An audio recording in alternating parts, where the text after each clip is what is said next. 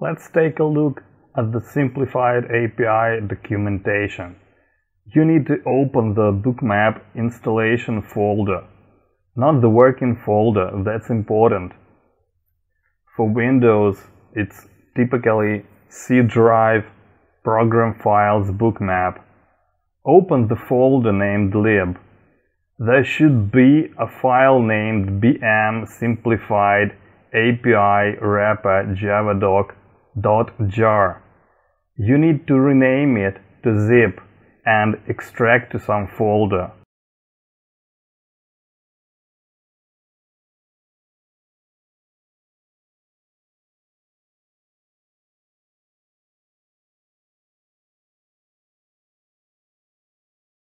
Now open the folder to find the index.html file. Open it with any browser.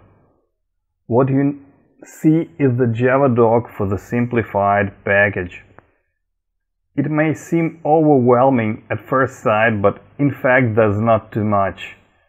What we need to know to build our first module is your module needs to implement the custom module interface. It's a must. It'll give you some objects to work with. Please see the initialize method description for details. Then, there are some interfaces to implement to access certain events. They are called listeners because they make your module listen to events like bars or depth.